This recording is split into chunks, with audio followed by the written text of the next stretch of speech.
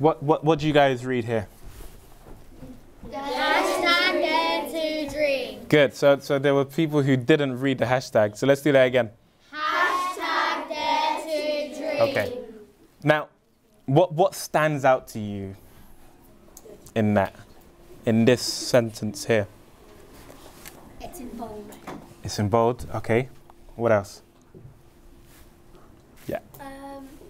When it says dare to dream, that stands out because like you can dare to dream. Yeah. You can dream, but you Yeah. also dare to dream. Yeah. So it's like a challenge. Like no, I see what you're saying, and that's absolutely right. Yes, sir. Hashtag, yes. Yeah, so we know it's got something to do with social media, or at least social media has a role. Anything else? One other thing that I really want you to point out. There's a 2 as in the number 2. Yes. Well done. Okay, why do you think that is? Now take a moment to think, because I don't like to be super obvious about things. So yes. There's 2 dares and 2 dreams. Okay. Interesting. You're on the right path. I don't know if this is on the right path, but isn't there white and black as in like your skin colour, and then like mixed race? Oh, I see what you mean. Okay, so you think it has something to do with identity? Yeah. Okay. In a way. It obviously it does in some way, but the connection isn't as strong. There's something else. Yes. I think dare to dream means like the number 2 means like you're gonna dream soon. Like, so Okay. you to dream. So you can dream.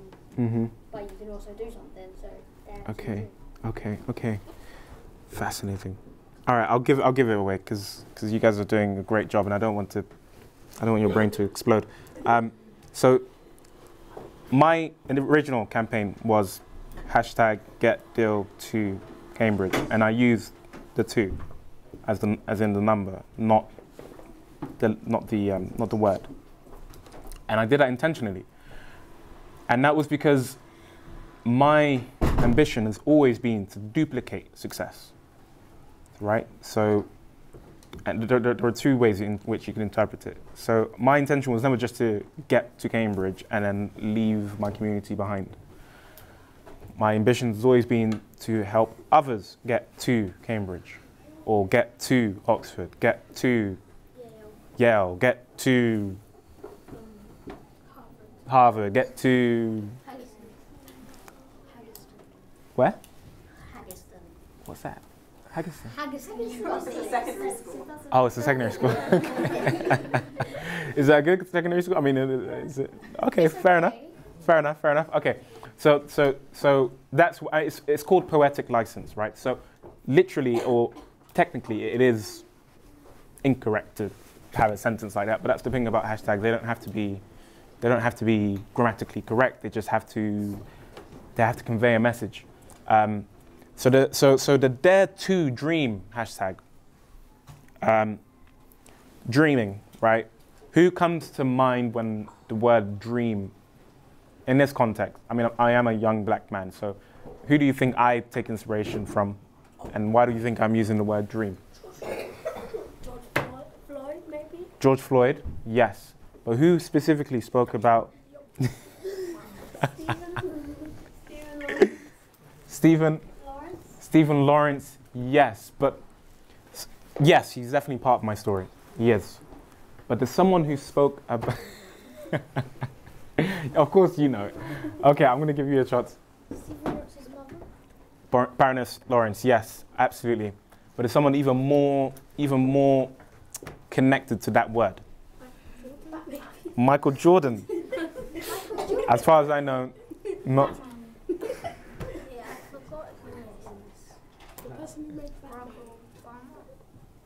You're definitely in the right territory. Barack Obama, you definitely took inspiration from this said individual. Yeah. No, not Batman. Not Batman. Okay, I'll tell you. It's Martin Luther King, MLK. So his "I have a dream" speech. Yeah. So I watched that as a young lad, and it's a very powerful speech. And if you haven't watched that, I highly recommend it. I spent a lot of time dissecting that speech because he says a lot of things. One of the things that he says is that a lot of people miss is we should be judged by the content of our character, not by the color of our skin. Now, what that necessarily implies is that no matter what color of your skin, whether you're black, white, you should be judged based on the content of your character. And that works both ways. So I don't want to be treated like I'm a criminal just because I'm black. In the same way, I don't expect my white friends to be treated as racist just because they're white. I have lots of wonderful friends who identify as white.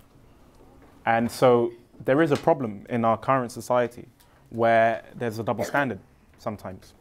And so this hashtag Dare to Dream is about how we achieve racial harmony. So how do we bring people together rather than focus on the things that separate us? And then the two, as I said, is about duplicating success. So I have been able to achieve my dream. There's still more that I want to achieve, but this was a really important pivotal step in achieving the things which I hope to achieve. And I want you guys to also achieve the same. You know, I want you also to be able to feel as though your dream, which you've dared to have, has also come into fruition. Okay, now let's get into the specifics because we don't have too much time. All right, so these are the two organizations that I have co-founded. So this is my EdTech startup. EdTech means education technology.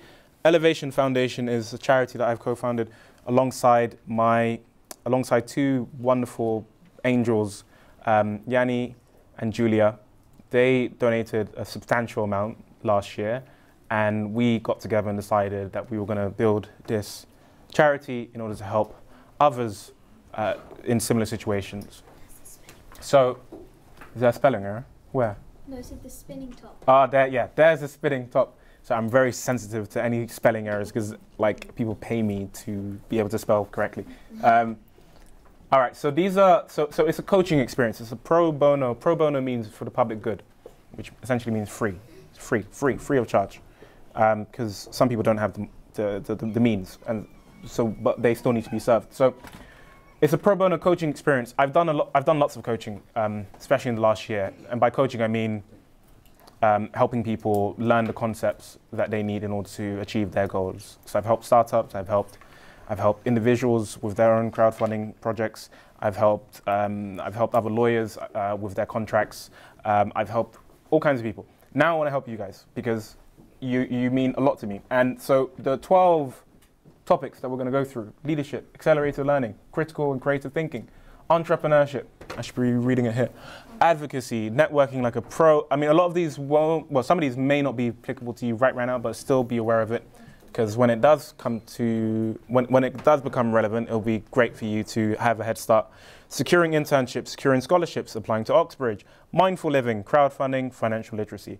Now, the reason why I chose these topics, because there are so many other topics that we could cover, is because I believe that if you can get these right, these 12 topics right in the next 3 months, so October, November, December, then your future is going to be just so much brighter. Right? That's what I'm here to do. I'm here to light a flame and help you achieve your wildest dreams, because that's what everyone that's supported me, that's what they've helped me do. Okay, so those are the topics. But I'm telling you, you're going to be very excited by all of this. I assure you that securing all of these individuals, all of these organizations, was hard work. I'm affiliated with all of them. Yeah, so OmniSpace is obviously me. Elevation is me and me and my team. I founded it and then found a co-founder.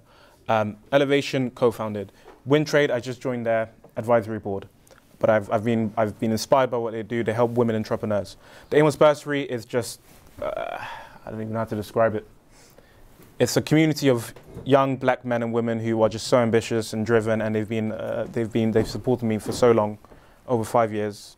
Migrant leaders, similar, community of individuals who identify as first or second generation migrants who are just driven and want to make a difference. This I cannot reveal, the new black. Woo! But, can't wait. Yeah, it's going to be good. Aleta Foundation, very similar to these two organizations. I did a leadership program with them in 2017. And again, it's just all about, helping young black people, but now I think it's more open to other races, just be the best leaders they can. The Royal Society of Arts, it's a lovely place. I work there most days, and I'm excited to do for you guys to, I can't reveal just yet, but you'll love it. The Conduit, I recently joined as an Impact Champion. It's another really lovely place in Covent Garden. My team will be doing lots of work there when we're in London. I'll show you the pictures and you'll see what I mean. And then we have other supporters, the London Young Lawyers Group and Law Careers Net, which are just wonderful organizations that understood the mission. When I told them this is what I'm going to do, they were like, yep, Dylan, sign us up. And you need people like that. You need organizations like that. And there are other organizations that are, because the thing is, there are so many organizations that care about social impact, but they have multiple things going on already. So this list is probably going to get longer, but I mean, it's long enough as it is. All right, so what is this all about? So how old are you guys? 10.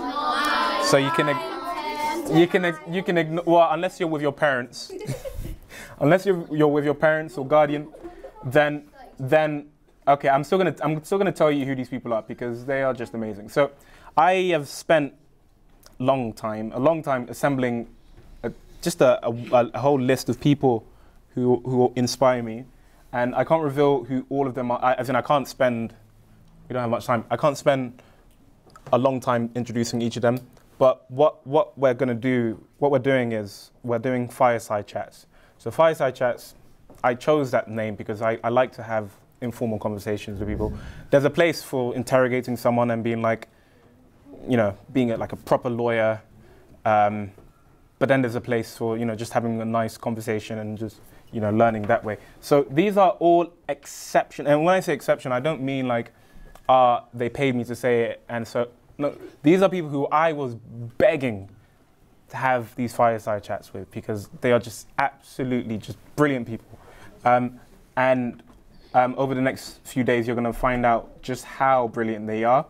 A lot of them are Cambridge educated, a lot of them are not. And, we have an Oxford grad here, a best-selling author. Her name is Angela Saini.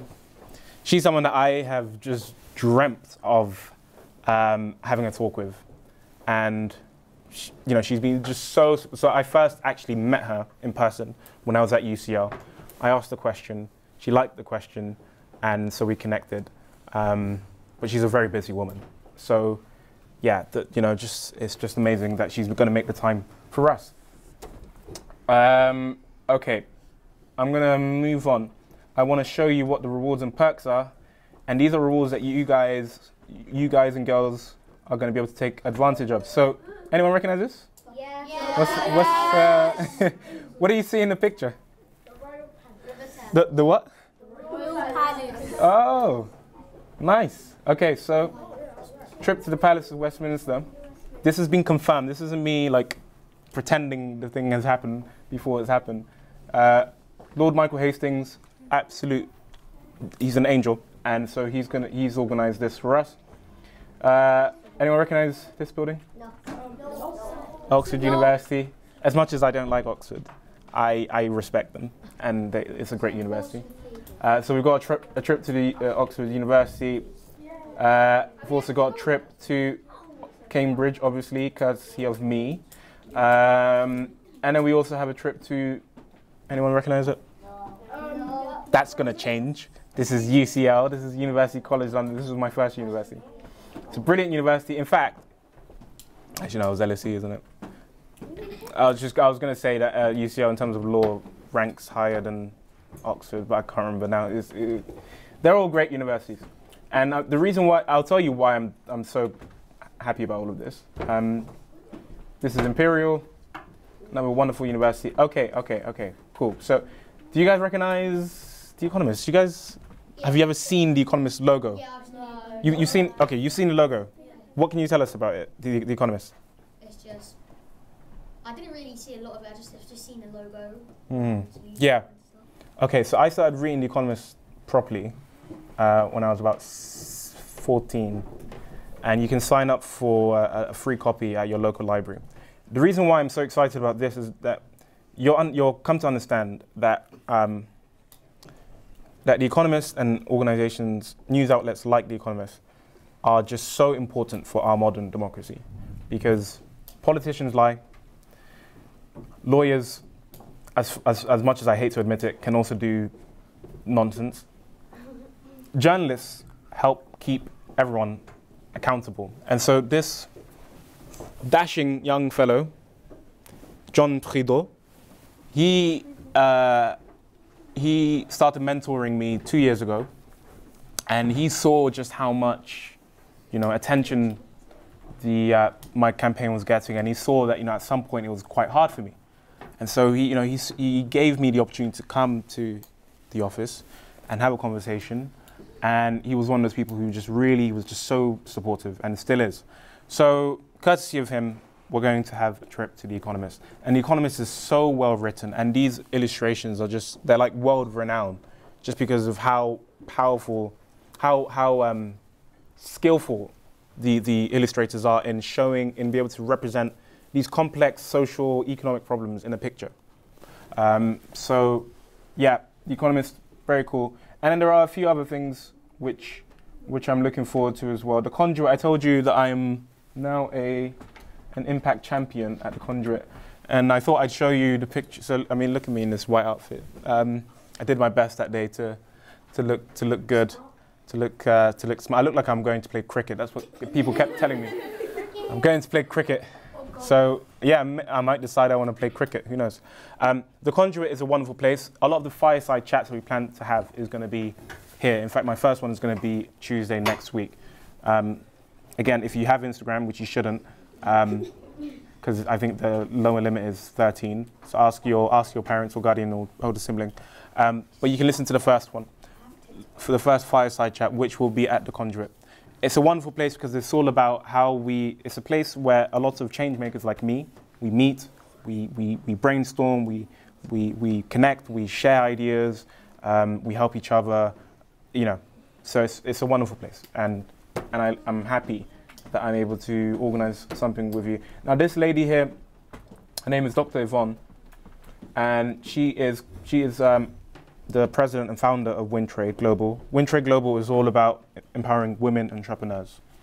And as well as being a lawyer and barrister, or to be, I'm also an entrepreneur. I've started my own edtech startup. Being a part of the advisory board of Wintrade Global, and this is very recent, is a powerful thing for me because I want to support as many women as I can. My mum is a woman who has fought tooth and nail to secure a better future for me. So I want to be able to help other women who are doing the same things for their sons, for their daughters. So a private Q&A with Dr. Yvonne is going to be really powerful, really cool stuff. And then a roundtable discussion also, this is more so, because this program won't only be open to you guys. I mean, you guys are definitely guaranteed spots, but it will be open to people across the country. I'm still trying to decide whether I want to cap it at maybe 100. But being me, I always like to just give. I might just see what happens and then we'll see. But this reward is more so for the older people who have startups or want to set something up. And then there's the Outstanding Leadership Award. Now, one of the things I really want you guys to develop is the ability to speak in public, because I know it's a hard skill for some of us, for lots of us, for most of us. But it's one of those skills where once you get it, once you master it, it will allow you to do so much. Like, a lot of the opportunities I've secured is just because I impressed someone, because I was able to ask them an interesting question. And so I want you all to have that, right? So that you can secure the same opportunities. And then there's the Kensington Palace. There's going to be an award ceremony. more win trade, wonderful win trade gifts. 16 plus doesn't apply to you. 18 plus doesn't apply to you. Now, this also doesn't apply to you. But if you know anyone in your family, in your friendship groups, slightly older, so 13 or above, and you believe that they would benefit from this coaching experience, again, it's free of charge, and I'm not the type of person who's going to be like, oh, at the end of the thing, no, free of charge, I'm a lawyer. What I say, what my word, take me at my word. And so it's going to be the first term it's going to be term 1 of my Cambridge, of my final year at Cambridge. I decided I was going to do it in 3 months because term 1 it's hard, but it's not the hardest term, and I can afford to give more of my time. Term 2 and term 3, I'm like knee deep in revision. So I say that because I want to make them. I want this 3 months to be the best 3 months of your life, of all of your lives, and anyone that you believe would benefit from this. I mean, who has older siblings? Okay, most of you. Okay, cool. So hopefully, you'll feel comfortable sharing this opportunity with them, and they can see, they can see my story for themselves. I'm on social media. Instagram is currently the social media channel that I'm using the most. But to be eligible, you just need to do this stuff, and none of this takes. It will take it would take less than. Okay, ignore that. But this would take less than 5 minutes. And the reason why I'm doing this is, 1, I'm trying to grow my brand. I'm not going to be shy about that. But 2, I believe that if you want something, you need to give something. Give and you shall receive, right? So this notion that everything should just be dumped and, it doesn't work. It doesn't work. And I know you guys don't think like that, right? And also, we're going to be doing a lot of cool stuff. I mentioned the New Black. Again, I can't actually disclose much, but YouTube is going to be, it's going to be very cool. That's all I'm saying. Thank you. Of course. Thank you guys for having me. Thank you so much. Thank you. Oh, thank you so much. Is this for me? Oh, amazing. Yeah, thank you so much. I thought the session was absolutely incredible. I felt as though the kids really understood my story and they were asking really engaging and critical questions. And I'm so looking forward to working with them for the longest time. I promised them that I'd be a part of their journey for as long as I'm alive, and that is a promise that I intend to uphold. Being in a class named after me and my family is so humbling. I don't do this for accolades. I've been committed to being a lawyer, to being an advocate for social change long before, the news caught wind of what I was doing. And so getting this recognition is, of course,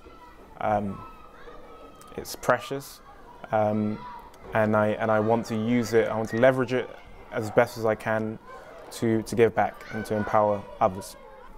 The key message I have for the children here at London Fields Primary and for anyone else who's watching is, you're going to face so many hurdles in life. I'm doing my best to remove those hurdles by offering scholarships and mentorship and paid internships.